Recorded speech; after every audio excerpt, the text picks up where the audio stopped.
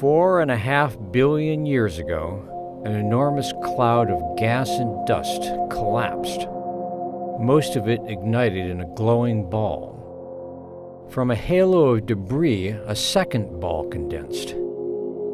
A striped world of gas too small to form a star. Jupiter, lord of the solar system. Compared to it, the asteroids and other planets are an afterthought. But what lurks beneath Jupiter's primordial clouds? In the summer of 2011, the Juno spacecraft set out to find an answer. A hexagonal spacecraft was lifted to the heavens, put into a spin, and released. Juno is powered by giant solar panels. They unfurled in darkness, and then caught the light of dawn. Juno spent 2 years looping through the inner solar system, then slingshotted past Earth.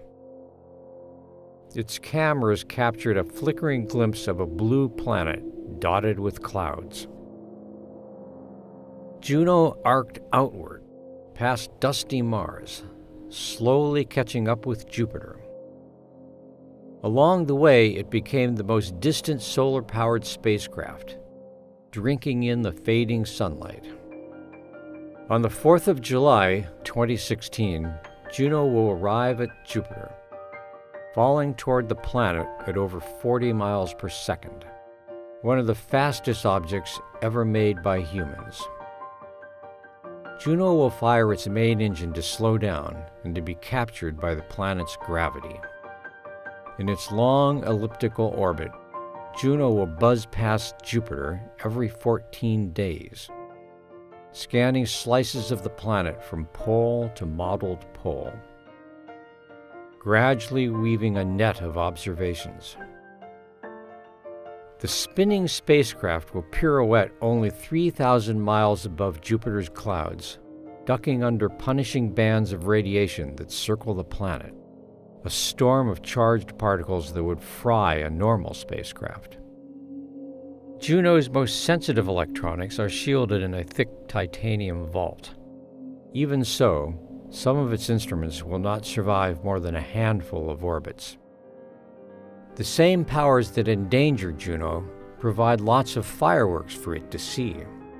Jupiter's intense magnetic field forms swirling auroras, the brightest in the solar system.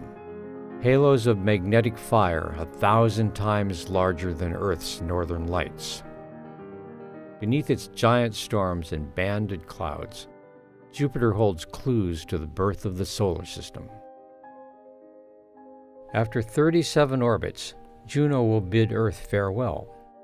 The spacecraft will make one final approach, skidding close to Jupiter's North Pole and then burning up in the atmosphere.